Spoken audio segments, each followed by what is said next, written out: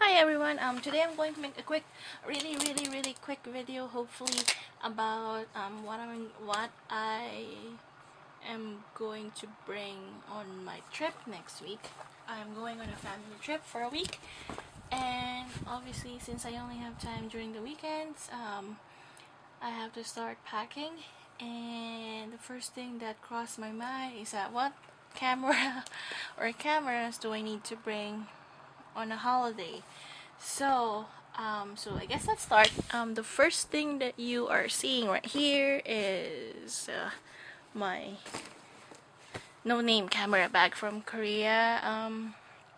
If you please check out my other video about what's in my camera bag when I went to a summer fair a couple of weeks back, so I'm not gonna show it anymore. The digital camera that I'll be bringing is not on the screen because that's the camera that I'm currently using to record this video.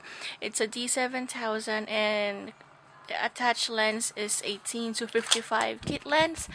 And the reason that I'm bringing that, I know it sounds generic to some people, but 18 is like the widest lens that I have, and in as much as I want to bring the D40 to take pictures because it's a lot lighter to bring, I think since I'm going to embark on a family trip, my family will most likely appreciate if I have some videos taken as well.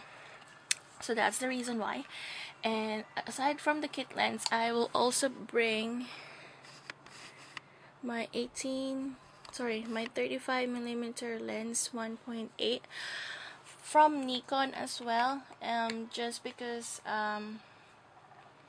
if I don't want to bring a kit lens, then at least I have a prime lens with me to carry, so it's still not too heavy even though my D7000 is big. I'm not sure if I will be bringing an extra battery, but just in case, my charger may or may not be finding its way in my camera bag. So I might charge batteries prior to leaving, bring 2 batteries with me, and bring a battery grip maybe, or just bring a charger. I'm not sure yet, but just in case. I am pretty sure I'll be bringing a rangefinder with me, and this is a film rangefinder in case some of you were wondering or don't know. This is the Canonet QL17 G3. I got this last month on my birthday. My boyfriend gave it to me, and by the way, my boyfriend, he's the one who did the review for the Chinon Bellamy camera, which was made in a different video, so you can check that out as well. So this is it. There's a yellow filter on it, so that means I'll be shooting black and white.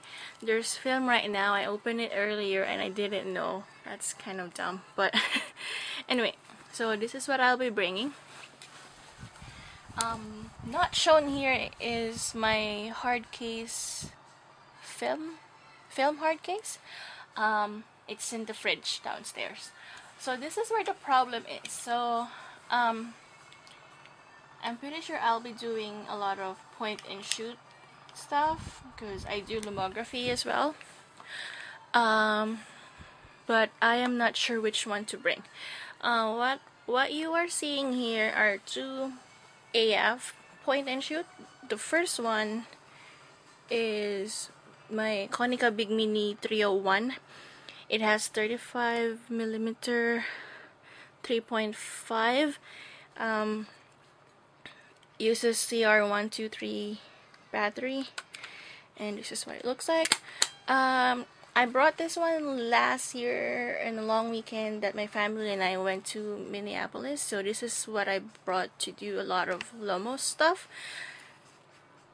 And the reason I did is I find it very sleek and compact, which what a compact camera should be like. So there it is. And the other one is a Yashica T4. This has a cult following. This is a Kyocera Yashica T4, super weatherproof. Also 35mm T4 3.5. Oh, I can't talk. But this also uses CR123 battery. But can you see that? It has Tessar Carl Zeiss lens, which means this is awfully sharp. So, which is really good if I'm going to have a very reliable compact camera. And this is what it looks like inside. So the problem is which one I should bring, because this one, I know I shouldn't be too conscious about it, but despite of the really nice lens, it looks like your old compact AF. I mean, it's old, but you know what I'm saying, as opposed to this one that it's also old looking, but it looks more sleek. So it's more of like the aesthetics that I'm kind of worried about. But I'm not really sure. Maybe I might end up doing this. Also, before I forget, this one has a super scope waist finder level, which is really good for street photography, which I plan to do when I go to Illinois, because that's where I'm going. So that's good if I combine it with this and this, so that will be really awesome.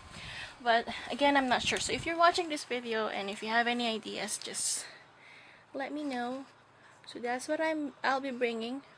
As mentioned, what's not in this video is a flash. I'm thinking of just bringing my SB400. Was it the SB400? Like the small Nikon one, and a couple of batteries.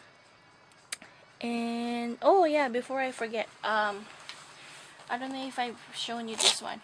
I'm also planning to bring my light meter. I broke mine when I was working on my exhibit last February. It's not really broken, but this glass part right here fell off, and I'm not really sure where it went. So after months of like not using a light meter, and just trusting my eye, and if my camera has a light meter, I use it.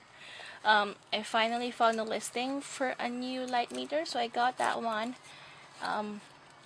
It's different from the one that I previously used, so I had to read over the manual. So there I go. So that's what I'm going to bring. As mentioned again, what is not in this video would be a couple of batteries, an external flash, maybe.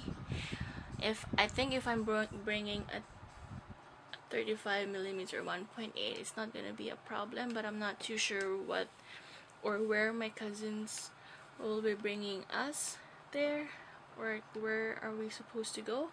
So I'm not too sure.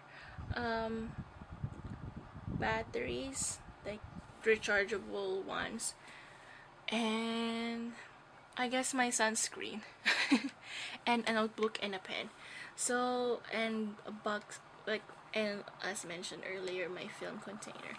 So yeah, that's basically what I'm going to bring. Again, if you have any comments or suggestions or on what am I supposed to bring between these two, just let me know. Hopefully I'll be able to decide by Wednesday. So I hope you guys enjoyed this video. I'll probably upload some videos while I'm on vacation to see how things are working on in there. So yeah, thank you so much for watching, and I'll talk to you guys soon. Bye.